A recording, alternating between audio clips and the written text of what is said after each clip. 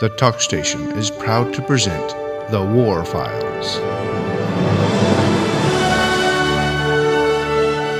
The War Files, a selection of interviews honoring our warriors of the greatest generation, World War II, Korea, and Vietnam.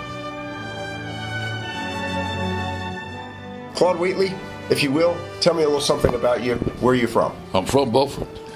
I had finished law school in June of 41 and passed the bar in August. I came home when I was working in my father's law office. And the war started December the 7th. I was trying a case in Fayetteville in January of 42. When I finished that case, I decided I'd better find out what I was going to do during this war. And being just 23 years old at the time, I was real interested in a unit that was going to be active. I had a potential offer for the JAG Corps, that's the legal corps of the Navy, which I did not want. Anyway, so I enlisted in the Field Artillery, Regular Army, in January of 1942. Where did you enlist? Fort Bragg. I was a private when I enlisted. And I went back, I had 2 weeks before I had to report for duty. When I reported for duty, they found I'd been at the Citadel a couple of years and figured I knew something about close order drill. So I became an immediate sergeant and started drilling troops in the reception center. I didn't know, I'd left the Citadel in 37 where they had squad drill. They changed that now to close order drill. So I had to read the book before I could train troops, which I did. Well, I did that for about a week. Then I went up and demanded to be transferred to a field artillery unit. I was sent over to 2nd Regiment. Then I took the examination of OCS, which I passed, and I was sent to Fort Sill, Oklahoma, for OCS, which is Officers Training School in field artillery. And there I stayed until September, late September, about maybe the 1st of October. I was commissioned as the 2nd lieutenant, and they were building a new division at Camp Butler, North Carolina, 78th Infantry Division, where I was sent.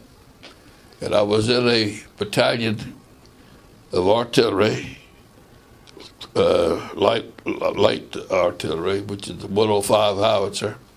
I became the executive officer of a firing battery, and we started training troops. We trained our first troops. We think we were ready for combat. The war was going on in North Africa. And they didn't take us as a unit, but they took all of my cannoneers that I had spent a couple of 3 months training, and they were taken as replacements for North Africa. We got another group, worked them over. Sooner had we finished getting them through training that they were taken from us. It also was replacements.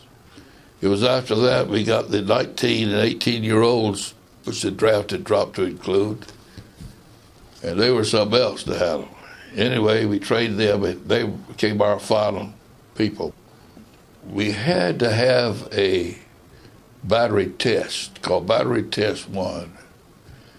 And Battery Test 1 consisted of you moving in an area in the woods you've never been before. Your foreign observer is maybe 3 or 4 miles up forward from you, and he gives the command fire mission. Then you've got to find a place to go off those woods in this wooded area where you can shoot out of. Go in position, fire the guns, hit that target, which of course you don't see, and have your wire connection, telephone wire connection with the observer, all in 18 minutes. And it was a very hard test. And I asked my boys, these 18, 19s now who just got in, and if they didn't want to be the best battery in the division. Well, they did. And every night, or after supper, after retreat, they changed uniforms and we went in the woods and we practiced, and we practiced, and we practiced. Well, the day came for it. We took the test and we finished. It hit the targets. I think it was on the second rounds. We hit the targets with all 4 guns. We stopped. But General Simpson, who commanded 2nd Army at that time, which was the local army in the States, later he became the commander of 6th Army in Europe. But General Simpson was an ex-artilleryman, and he was present when we were taking that test. And he came running out to me after it was over. Congratulations. And I learned then we did it in 11 minutes, which was the record for the Corps. Those boys became proud of what they did. They became the great soldiers at that moment, 18, the 19, the 20s. That battery, stayed. I later commanded that battery, and then I later became S2 of the battalion. And well, S2 is really intelligence, but S2 is also an assistant exec of the battalion. He helps the colonel, commanding officer, with doing things that he has to have done. And that later became my job, would be when in combat.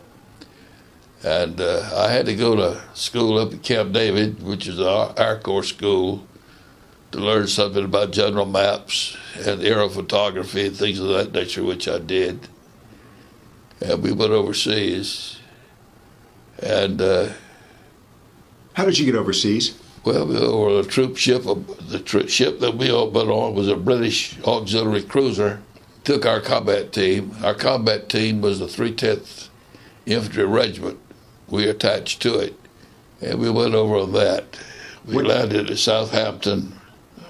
While going over, I was my quarters were on the boat deck in the cabins. This old battery of mine was down on the 6th deck. Tommy would know something about that because he knows about troop carriers.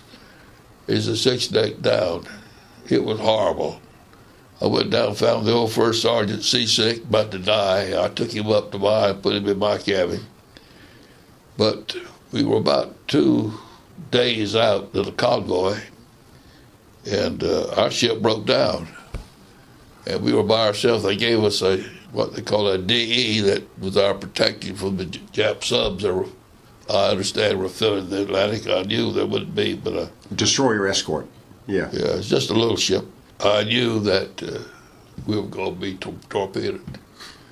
So I went down, got that old battery. It wasn't my battery anymore, but I still thought of it as mine. And I took it up to that boat deck. And then we had a lot of rafts on top of the deck there. I told the boys to get on a raft. I said, everybody put on life jackets. I had them that way.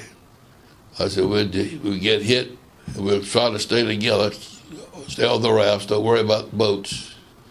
We stayed there for 10 hours. Luckily, we weren't hit. They fixed the ship, and we took off and caught the convoy. When we landed at Southampton, I'm watching, they were bombing Southampton, the Germans were, with buzz bombs. I'm standing on the deck watching it with my binoculars. And I feel somebody punch me in the back. He was the first sergeant. Why don't we go in? I said, they're blowing the port up.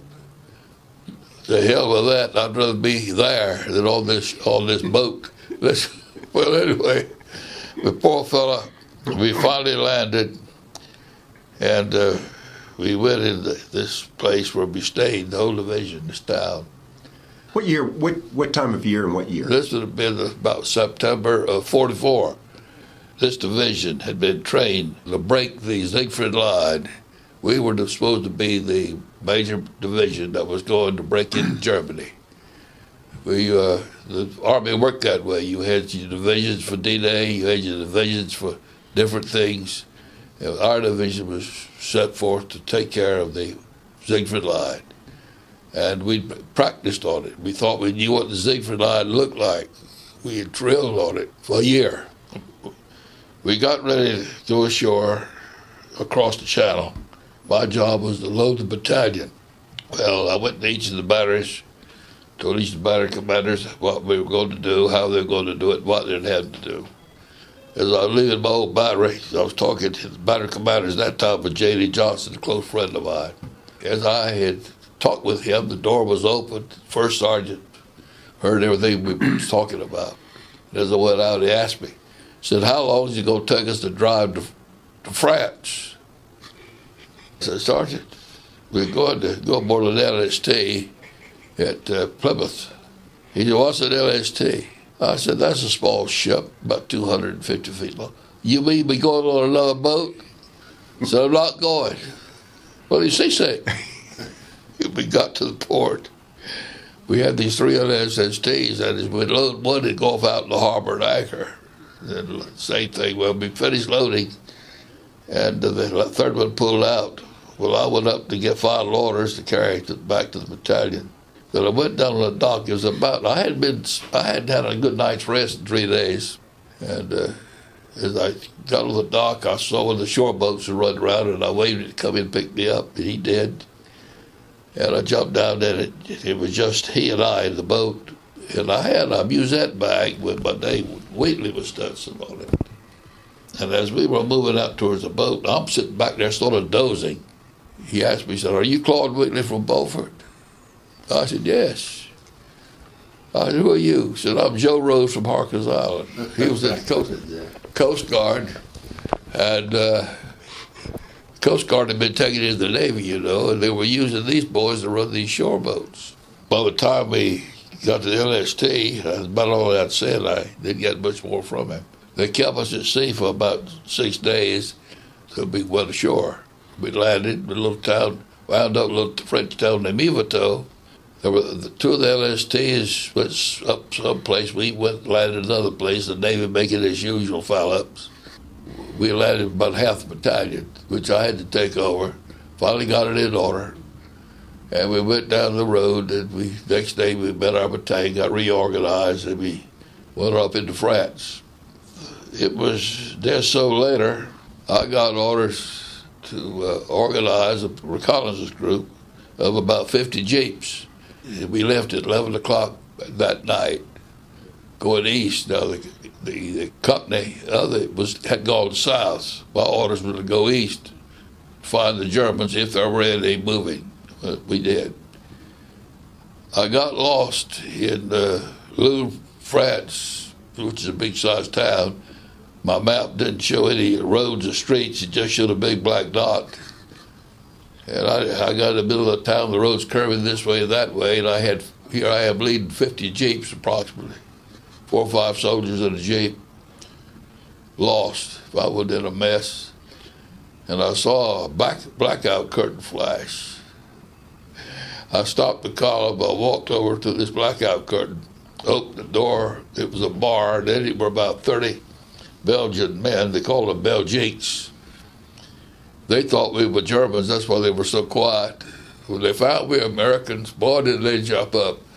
I got a couple of kisses from these fellows on both cheeks. No, they were glad to see us. Have a drink, which I did. These 2 soldiers I had with me, I sent them back out, and I brought in every soldiers in that column in shifts. Well, finally, after I'd wasted about 30 minutes, which I'd have probably been court-martialed for if they knew I'd done it, I got one of the fellows to show me how to get out of town. So he went with us, threw his bicycle across the hood of the Jeep, and led me out of town. Well, we wound up next day in a Belgian town about 10 miles from the German border. I radioed back, "How far you want me to go?" "Stop, for the Lord's sakes, don't go any further." That was my orders. Well, these people in this little town is named Hulselt. I was told we were going to pitch tents. They came out, this priest came out with this Belgian girl who could speak English. They invited us to stay in their homes, and those people in that town took us all in their homes as their guests. And we were their guests for at least 2 weeks before the division came up. We will return to the War Files in just a moment. To hear a web exclusive featuring portions of this interview not broadcast on this program, visit the Viewpoints webpage at thetalkstation.com. We now return to the War Files, featuring a War Files interview with Claud Wheatley. My command was liaison officers. We had 3 captains that were assigned to each of the 3 battalions. Not only that, I was also responsible for our aerial. We had 2 Piper Cubs, and I was also responsible for survey. We had a survey section, but we had a survey officer. And also my job was reconnaissance. Well, the liaison officer for the 3rd Battalion to the 310th failed. Something happened to him, fell out. I had nobody to replace him with, so I took his place on the 14th of December of 44. We then got ready to go to Germany, and we attacked. We moved into Germany about a mile and a half, and we got orders to stop. We went on into this town, and when we got orders to stop, I didn't know why, but I figured I'd organize my part of it by the book. So I think I had 5 observation posts with 4 observers. So we got them all dug in. We ran telephone wire to each, had a switchboard back under this place I'd set up for myself, which I got under a house and dug a hole, and that's where I put everything. And that's also where the infantry battalion commander came and joined. That was his headquarters. Well, we were getting some fireworks coming in on us, not too bad. On the 15th, we really dug in and got that town really tight. On the morning of the 16th, about 5 o'clock, phone rang, and we got orders that the Germans were attacking. And there was quite a heavy attack, and our orders were to hold that ground to the last man. The same command went to the infantry. Well, so we got ready. Daylight on about 7 o'clock, the German attack came. This is the beginning of the Bulge battle. And we didn't know at that time. But fortunately, we were dug in so well, and so was the infantry, that they couldn't bother us. We knocked them down, the first Germans. We were able to bring our artillery fire and we used a lot of time fire on them, which was explosions about 40 yards off the ground, which raised down the steel on this attacking infantry, which was very effective. And so we were able to hold them off. We didn't lose an inch of ground. Tanks, the German tanks went around us. We didn't stop them. Our shells bounced off of those Tigers, and because they had 9 inches of armor on their front, and our 105s wouldn't penetrate. With the infantry, we stopped. Now, that battle ran we were out of ammo on the 18th, but we were able to hold it, no problem. We got ammo back on the 19th, and the Germans attacked us again on the 20th. They figured we were out of ammo. I think that's why they did it. But we surprised them. We were able to stop them. And that Bulge battle ran for 2.5, about maybe 3 weeks. The Germans lost over 250,000 men in that battle. They lost all of their armor because the armor ran out of fuel, tried to get back into Germany, and we shot them as they came back. We knocked them out. A lot of their tanks were abandoned, the crew walking back, trying to get back into Germany. That battle really made the rest of the war much easier for us because the Germans did not have any armor. So after that, we had an attack. We had to go and take the town of Schmidt, which was on the top of a hill, which this town, as I remember it, was the main town for the Samanuel Dam, which was the big lake. It was dammed up the Ruhr River, and the Germans could have opened any time and washed us away if we'd been down that area. But we managed. We had 1 battalion of infantry of the 101st Airborne joined us. But this town was the same town that the 28th Division had tried to take back in November. And they had attacked right up this side of this hill, and were met by the thunderous defense of the Germans and they lost around 4,000 men. Their bodies were still out there on that slope covered with snow.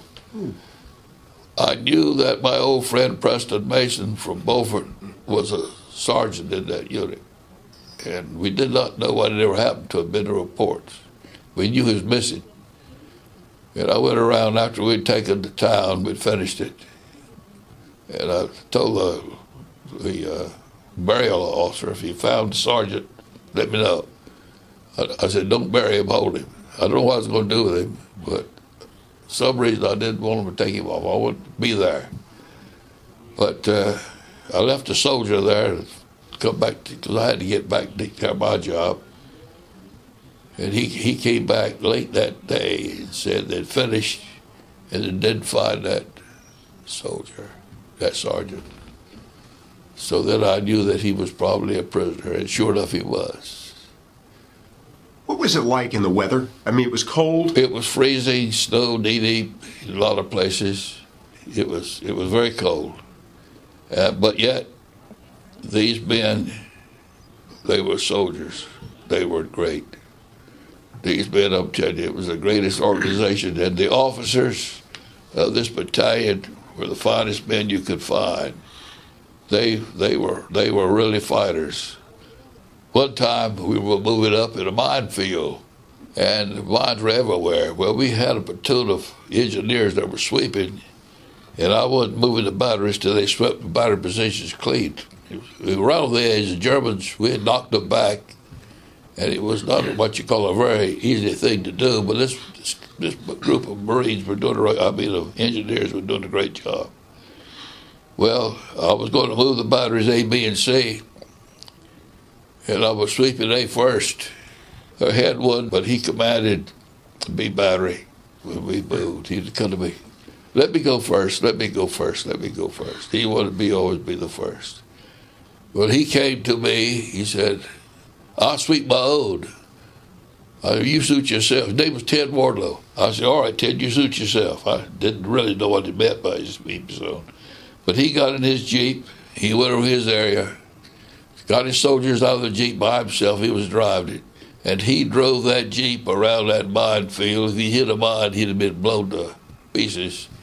But he ran that Jeep around that area, came back to me, said, I'm ready. I said, move. So he was first battery again. Well, anyway, that was Wardlow. He was a strict, hard on his troops if they didn't obey him on everything, but they moved and they did great. Anyway, when the war was over, we went on occupation duties. Wardlow he occupied 3 German towns. We were in Hesse, and I'd gone back to occupation duty myself. So I commanded a battery. I had 3 towns. But something was going wrong at his, and I was sent over to see what was wrong over at that section. And I found that he stayed drunk all the time. And I asked his first sergeant, I found him in the bed, I asked the first sergeant of his battery. I said, what's happened to him? He said, well, he's trading gasoline to the French for cognac. And I went up to his bedroom, and the floor was covered with bottles. I called the battalion sergeant up, who was a fine young man, had some psychiatric training. What could we do? He said, well, what we've got here, he never touched a drop combat. You never heard of him doing anything like that. He said combat was his sole fill of his body, was combat. He loved it. He wanted it. He did it. He said, now there's no combat, he's empty. The only thing he can fill that body with now is cognac. I said, well, you work on him. Well, we tried to get him sober. We never did. That fellow should have come back to this country a hero, right, and recognized. But he came back just a drunk. We will return to the War Files in just a moment. To hear a web exclusive featuring portions of this interview not broadcast on this program, visit the Viewpoints webpage at thetalkstation.com.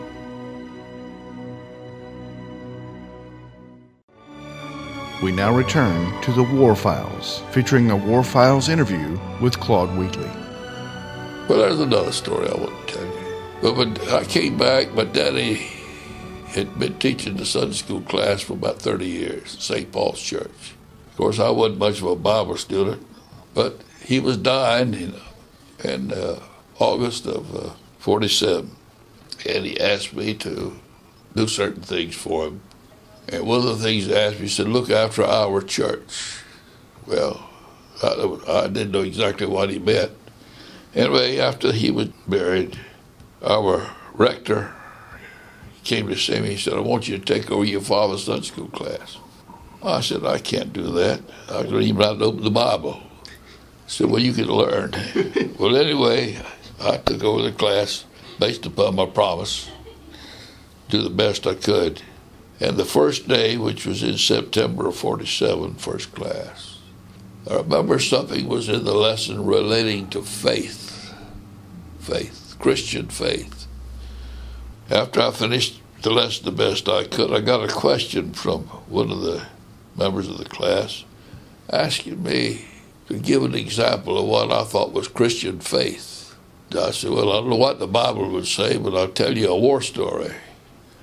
During the Bulge battle, I said our combat team was having trouble. There was a ridge out in front of us in which the Germans were shooting downhill, and the commander of one of the battalions, infantry, called me in, wanted to know if I'd help him figure out some way we could attack that hill.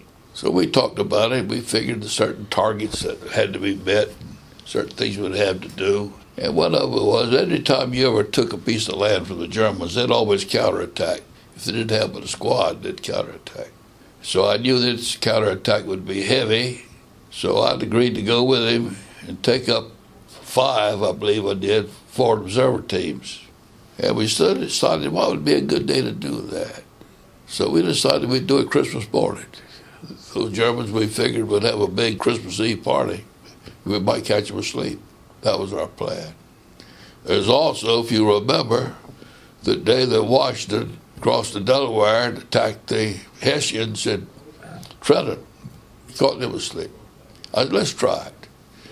So Christmas Eve, we were getting ready. I was getting my crowd ready, had them all lined up, so forth. And up showed a chaplain for Christmas Eve service. He was a Catholic priest. His name was Lucas.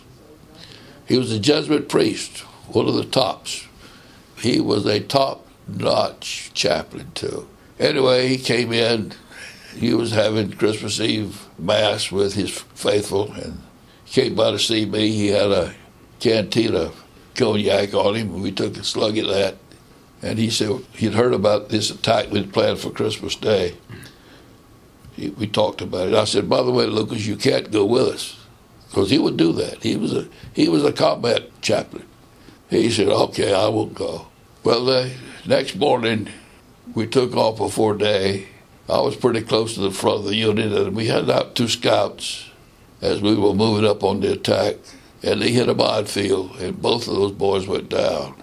Well, we turned and went around them to go towards the target area. And I saw somebody crossing that minefield, walking right across it, just like it was a sidewalk. And I knew it wasn't our medics. Then it dawned on me, it was Lucas. Despite what I had told him, he is still in the rear of the column. He had moved on up. Well, we went on, got the ridge, took the area. There was the counterattack. Our units were there, and they stopped it with artillery. We held it. And I was in the back area of the place. There was a house. And I said, we might be able to use this house for some type of headquarters. And while I walk into this room, the back door opens. And in comes Lucas. I fussed at him. I said, I told you not to join us. And he looked at me. He said, I want you to know something. I'm not in your army. I'm in God's army. I don't take orders from you. I take orders from God. God sent me to do my duty, and I tried to do it. Said if I'd been killed, said the doors of eternal life would have opened immediately. Said I wouldn't have been in purgatory that long, and he snapped his fingers. Said now you pagans don't understand that. Well, from that time on, Lucas and I were close friends. I said, that's my example of Christian faith. There was a retired bishop in my class that morning, he just had to be in Beaufort. He came up to me after the class and said, that's a great story. He said, can I borrow it? I've got a sermon to preach next week. I said, yes, sir. If you want it, you take it. Well, the Bulge went on for another week or so. When that was over, we moved out and started moving through Germany. We go ahead and have to take Strauch. We had to do that. We had to take the area of the Schmaniel Dam. We had several little battles all in there. I can't remember all of them. But the Rhine became our next big deal. How could we cross that Rhine? We knew that crossing the Rhine was going to be one of the biggest efforts of the war. The Germans were trying to probably use that as their greatest defense. The Rhine at that time was running maybe 10 knots, so snow was melting on the Alps, filling the Rhine. It was just flowing. The Rhine flowed out towards the Balkan Sea. In other words, that was one of those rivers where the Rhine, instead of flowing inward from the ocean, flows outward, which made it a very difficult river to cross because of the current. Mm-hmm. I got orders to move on down towards that area with my reconnaissance unit. We weren't supposed to have to worry about the Rhine. There was no bridges supposedly across the Rhine, so our air had said. Patton's army, which was the Third Army, was about 80 miles really south of us. He was supposed to have a big crossing. And we were just supposed to go on the Rhine and kind of hold that area, whatever, if we could. Our combat team was divided. There were two roads that led east towards the Rhine. I was on one of them, and the one right to the south of me was occupied by the 7th Armored Division. Anyway, we had a battalion of infantry riding those tanks in our combat team. We had, I think I had 3 Jeeps, machine gun mounts, but we were moving down towards the Rhine area. I came to a deep chasm, and I looked at my map, and right down to the bottom of this chasm sat the town of Ahrweiler. Well, the Ahr River, that's where he got his name. The Ahr River started somewhere in that area and flowed towards the Rhine eastwardly. Ahrweiler was a town, sort of a recreational town, summer town, we'd call it for the Germans. It was there. This chasm was maybe 300 or 400 feet deep. That's how much river, sort of like the Grand Canyon, only smaller. I looked at it. I first decided, I thought I'd just pass it, but I said, no, I better not. So I went down that road it was till I got down to the bottom of it. And at the end, I saw this hotel. I went to this hotel, opened the door, and in it was filled with our soldiers that had been captured. They were all wounded, of course. All of them were orthopedic wounded, broken legs and thighs and arms. The Germans and their nurses had all left them. There weren't any Germans, no troops, nothing there. I went and talked to these boys, and some of them could walk, some of them couldn't. Well, I couldn't radio back because I'm down in that hole. My radio wouldn't work, so I had to send a radio up on the ridge. It radioed back that I had found a bunch of our people. There was air. There were some of our infantry was in there. There was one soldier from my unit that had been captured. He was not a foreign observer. Anyway, they came and picked him up. And when our doctors saw these people, some of them could walk around that had broken femurs. They found that the Germans, with their open reduction surgery and their intermedullary rods, that was something brand new for our orthopedics. And they took them all back and x-rayed them and found this new procedure, which we're using today. The College of Orthopedics adopted that. I told the orthopedic doctors that ought to be a member of their orthopedic college. I found it. Anyway, they came and got those boys. We kept on going. We were about a mile from the Rhine, and we came to this large farm, and I pulled in. Boy Scouters searching around to see if there were any German troops around it. Then there weren't. They found some eggs and ham, though, brought back. They had the old lady in the farmhouse to do that cooking for them. I saw a bathtub, decided I better take a much-needed bath. I haven't had one in several months. But at that time, my boy left on the radio, came running in, said, Colonel Lutz radioed me, directly he knew about where I was. Said, there's a bridge across the ride. We need to tend to it. Well, I jumped out the tub best I could, got my clothes on, and we took for the ride, and sure enough saw the bridge at Remagen. And they didn't know that the bridge was there? We did not know it was there. And nobody knew it. We found the bridge. I was about a mile north of the bridge when I came out. Lutz, who called me on the radio, was at the bridge. They hadn't taken Remagen at that time. I transferred to a battery commander, to Johnson, I believe it was. There's a bridge across the ride. Y'all come on. Don't worry about the colonel. Come on. Oh, and here they came.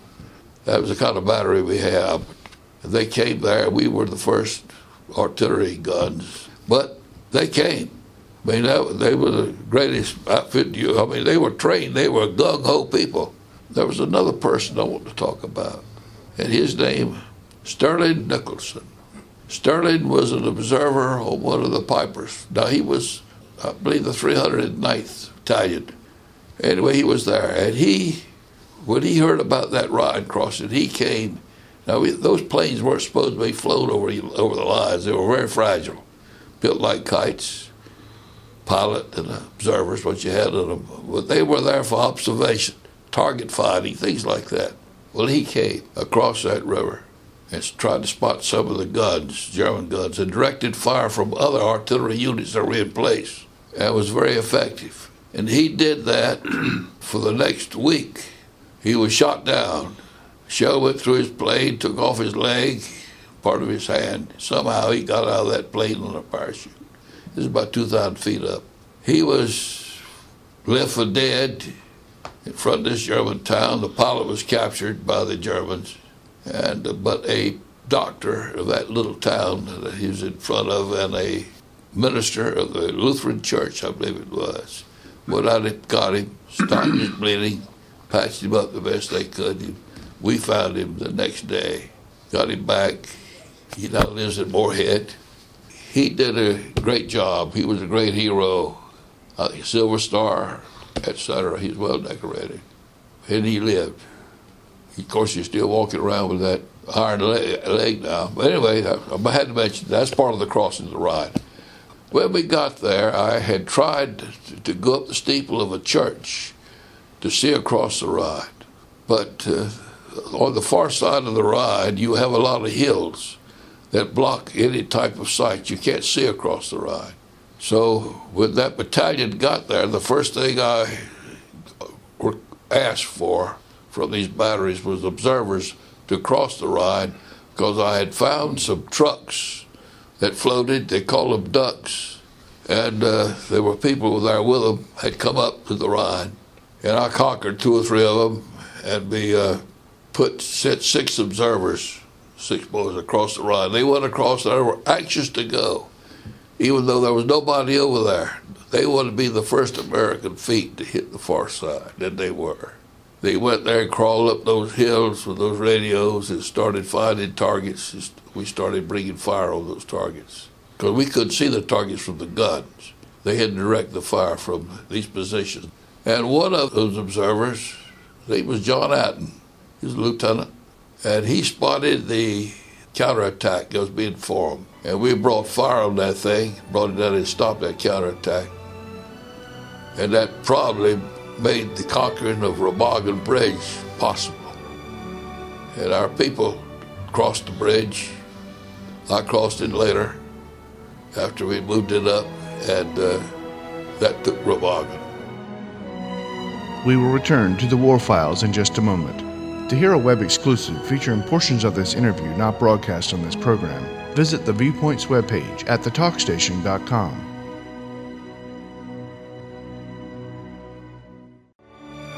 We now return to the War Files, featuring a War Files interview with Claud Wheatley.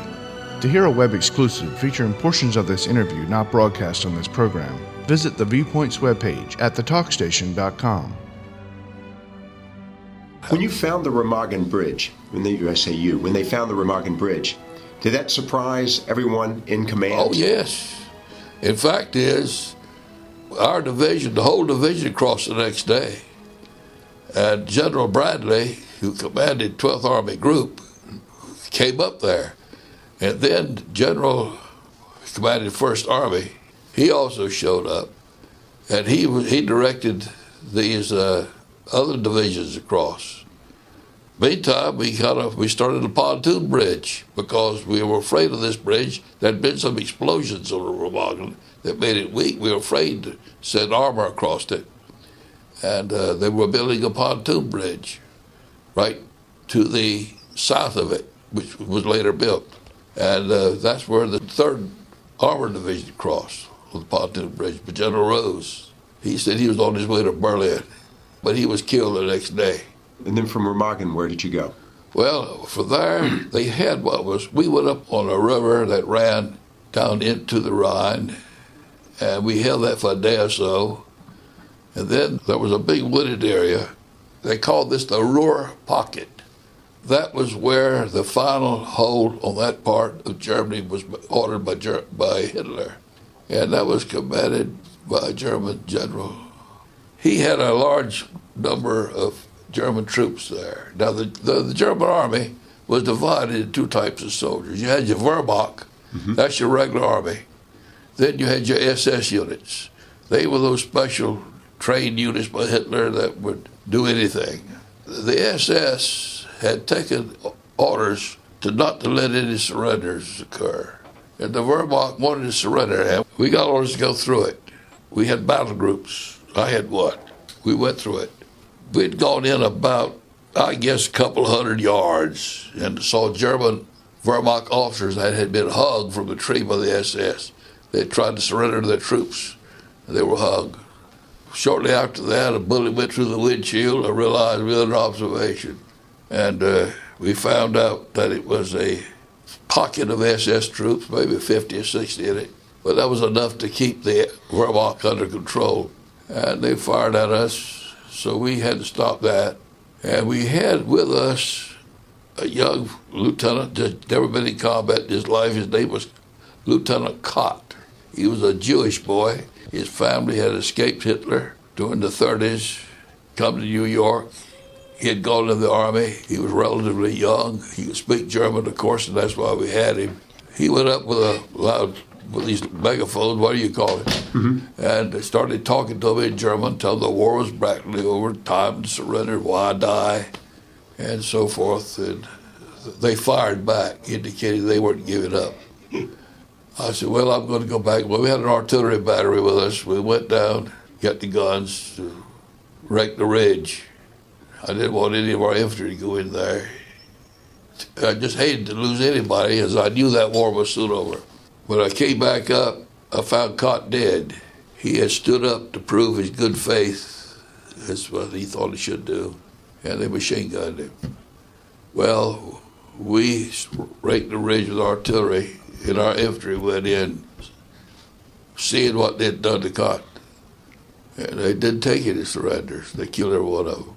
When we did, about 1,000 Wehrmacht around us surrendered, stood up. We didn't even know they were there. Wow. And they went in. We took, that day, I bet you, there were 10,000 surrenders. We had no people to control them. We just marched them back, and they went back. They dropped their weapons, and drove back. And that continued on through for about 10 days. And for us, the war was over. And I moved across the street where we were forming a place for our people to live. And while I was there, this soldier said for me, I found I had earned a UK leave, whatever that it was, I didn't know. And we were the guests of the British. And about an hour later, as soon as I could get a uniform, I left. Went to England. When I came back after 10 days, the war was over in Europe. I was in Belgium when the declaration of peace was declared. And that ended my war. Something I've asked everyone. You came home, you went back to work. Did you ever wonder during that period of time if anybody remembered or recognized the sacrifice and the challenges you faced in World War II? No, because there were so many of us. When we came back from the war, they were come back. The retired veterans were many. I'll tell you something else, though. Don't talk about what effect it had. Alice and I had been married maybe a year. And Dr. Hyde, who was, you remember Dr. Hyde, he was Alice's doctor. And he came to my office and sat down. And we were talking, just as we're talking now. And finally I said, Doc, what'd you come by and say before? He looked at me kind of funny. Tell me the truth. He said, well, Alice asked me to. I said, Alice did. I said, why? She said, well, it seemed like so many times at night you get up out of the bed and make her get up. Say, come on. We got a pillbox we got to take, or a reconnaissance we got to go. Come on. And you give her orders as if she was a soldier. And you tell her, you say, come on with the others, and you call other people that, of course, not there in the room. So let's go. And then after that, you go get back into bed. And said, you've done that several times.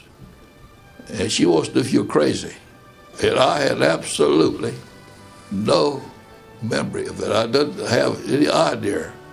So she would be, Alice had never mentioned it to me. She'd never asked me about it. She never complained about it. Said she told Doc that she got out of bed and did what I told her to do. And she wouldn't get much sleep those days. But anyway, I did do that. But I didn't do it out of fear. I think I enjoyed the war. Mm-hmm. I really did. It was a big adventure. It was exciting. You've been listening to The War Files, a selection of interviews honoring our warriors of the greatest generation, World War II, Korea, and Vietnam. To hear a web exclusive featuring portions of this interview not broadcast on this program, visit the Viewpoints webpage at thetalkstation.com. The War Files is a Talkstation presentation. Had you been to the memorial before? No. The honor flight? No. Why did it not? It took till 2000 to finally begin building a World War II memorial when we had already built the Korean memorial, the Vietnam memorial. Why did it take that long, do you think, to finally decide to build a memorial to World War II? Well, World War II was a forgotten thing. It was old. It's been 65 years now. See, that was, I guess, about 65. Mm-hmm. Stop thinking about 65. it. And it had been forgotten. The Senator Dole, if you remember, was the moving force in that. And we didn't need any memorial. I didn't. But memorial was in my mind. I didn't need a memorial. I didn't care if they had one or not. The people I knew were forgetting World War II. They'd had the career, had Vietnam. We've got this mess we're in over here in the Mideast. And they haven't got time to remember things that they talk about, things that they never knew about. You never knew about World War II. You weren't born till after World War II. Well, so most of the other people in the United States. Oh, I'm 92 years old. I was 23 when I went in. And I was probably one of the oldest ones in the battalion. At 26. 25, 26. That was my combat age, 25, 26. See, the combat in Europe didn't last all that long. D-Day was in June. The Battle of the Bulge, I'm telling you about, was December. Remagen was March of the next year. And after we hit Remagen, that's when the war started to end. That's when it started to end. Because the Germans they were not the fighters after we crossed that bridge that they were before we crossed that bridge. When we crossed the Rhine, something went out of the German soldier. And they surrendered in great heaps. I've had them stand up out of the grass when I didn't even see them and surrender. Just when I was in my jeep with nothing but me and a couple of soldiers. He could have shot any one of us. How many of your friends were with you at the Battle of the Bulge? My friends? The people you knew? Well, the whole battalion. But no, I'm talking about friends that you had known prior to going into the Army. None. None. There was nobody in my battalion that I'd known before I went in. I mentioned to Tommy, he was aboard the destroyer. It was providing service to the Yorktown. Right. And I was telling him that while he was aboard the Yorktown, aboard the destroyer, Ernest Davis was aboard the Yorktown. And there were 2 Carteret Countyans involved in that, both in the Battle of Midway, but others, but also at the sinking of the Yorktown. Well, the Yorktown didn't sink then. The Yorktown was struck, but survived. And she sunk. Was it Midway she sunk? She sunk shortly after Midway. She sank at Midway. Right after. That's right. It was. Well, Ernest wasn't aboard there at Midway. Yes, he was. He was overboard. He had got blown over. He came back aboard. He was back aboard when he was blown off of her twice. Was it twice? Mm-hmm. She got hit in the Battle of the Coral Sea.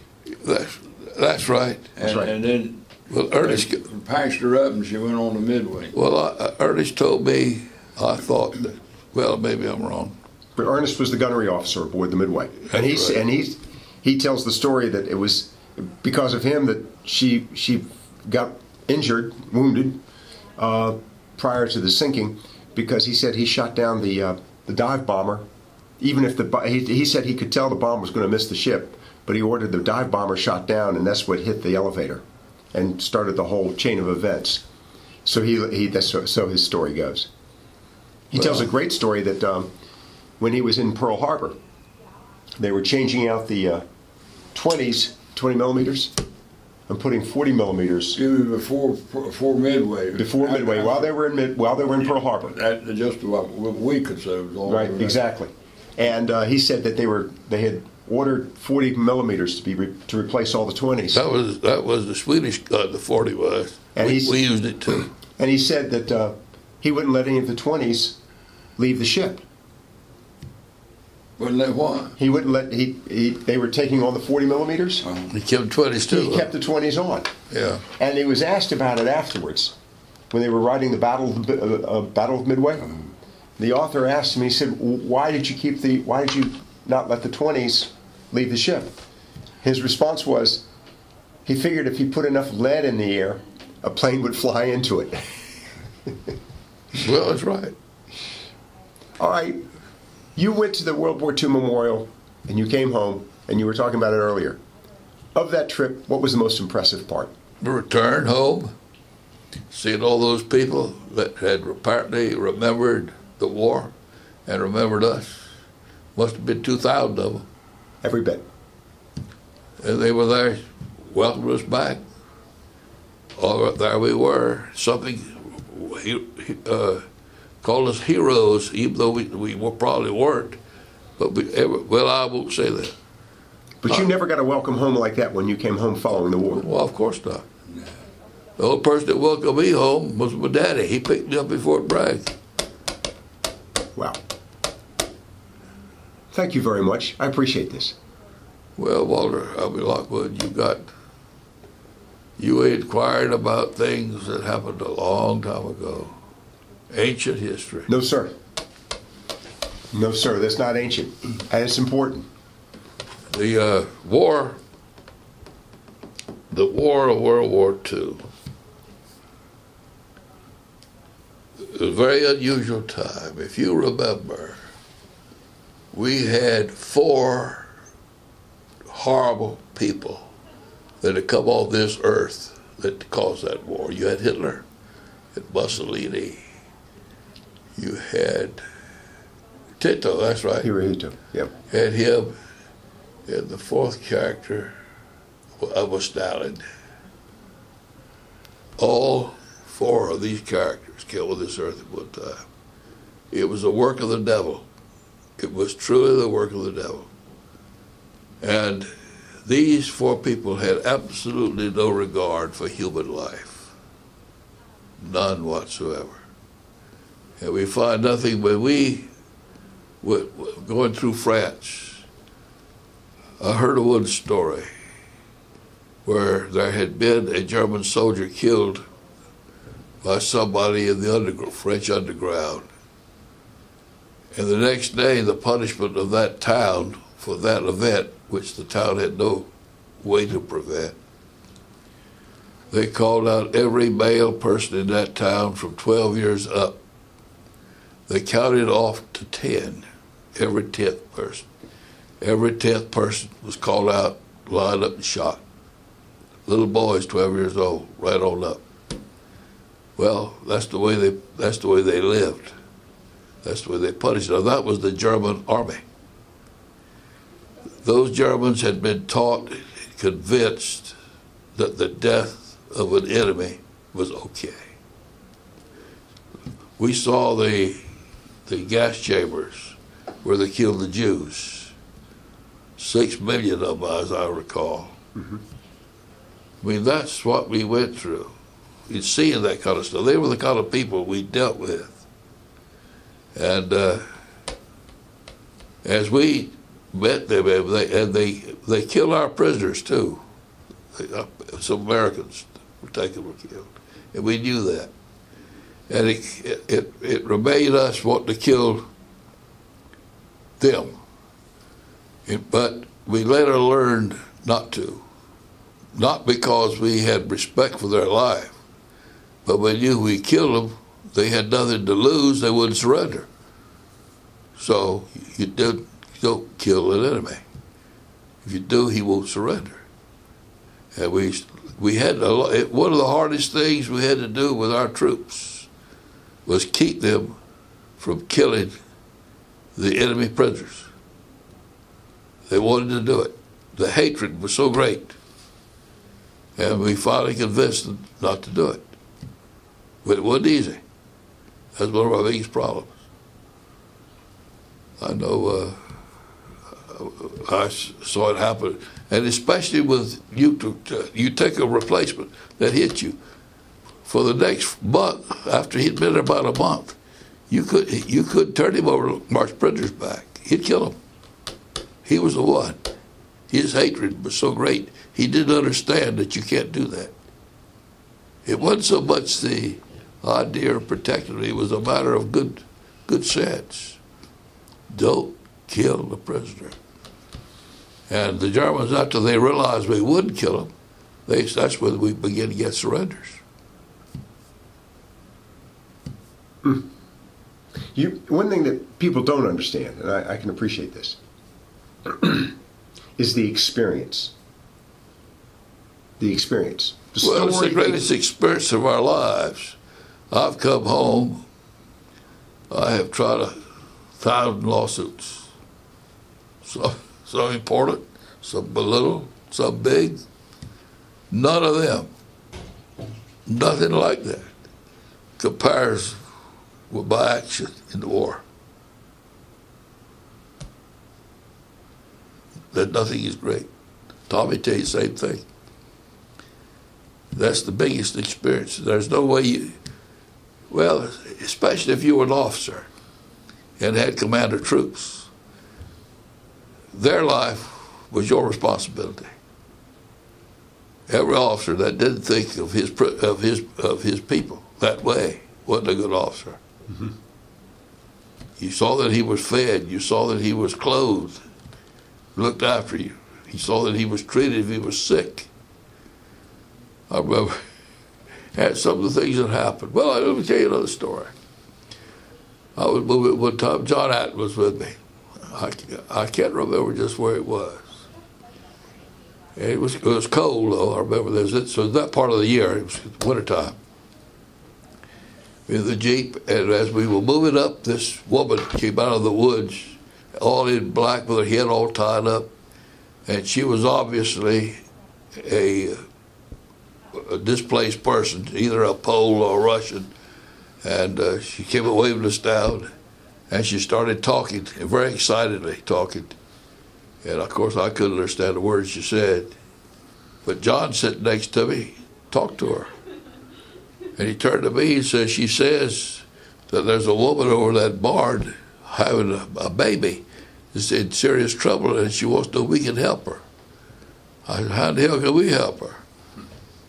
Well, John said, well, so we rode over to the barn and I saw this woman laying on some hay, moaning and groaning. There were some other women in there, had built a fire inside the barn, trying to boil some water. But this woman was just in intense agony. Well, we had a battalion surgeon at that time named Kaler. We later got rid of him. But he was an obstetrician from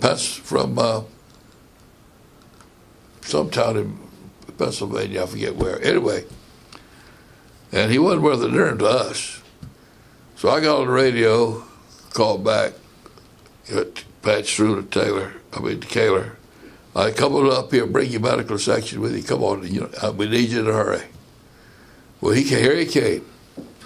He thought we'd been at a firefight or something. So here he came. I said, I finally found a patient in Europe you're fit to treat.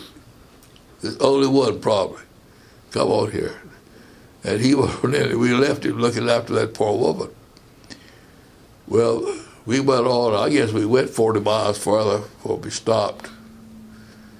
And I got, at about midnight, we were moving out and I was going to move again the next day, and I knew that I was going to run into some action. I was afraid, so I wanted to get a better medical section to go with me.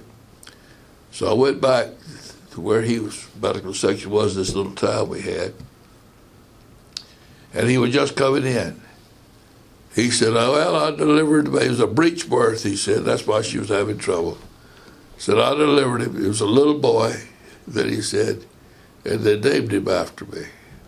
Oh, great, great. And so that's all I know about it, but he delivered the baby, and that was some of the things that we did. I don't know how many other people had. None. But anyway, that's what it may have. We did a lot of things for those people. We really did. We had another occasion, as I think about it. We were running down the road, the shell popped down right about 100 yards ahead of me, hit the road, so I realized we were under observation. It was just me, and I was running reconnaissance. Colonel was with me. That's right, Lieutenant Commander was with me on this trip.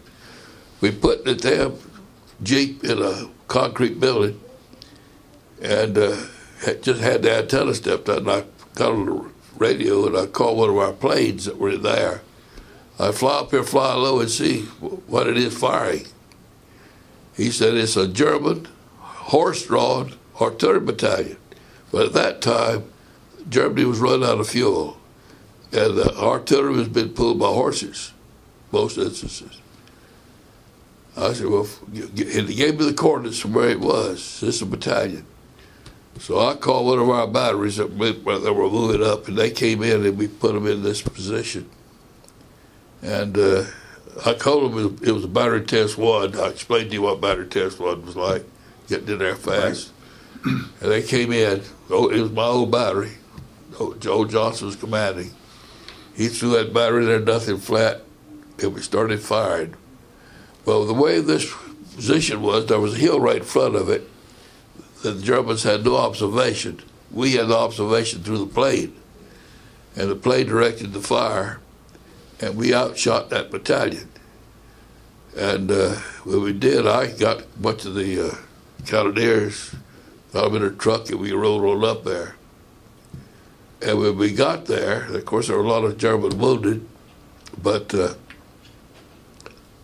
these Poles, these slaves that they captured that were escaped now from the Germans, but they were starving to death.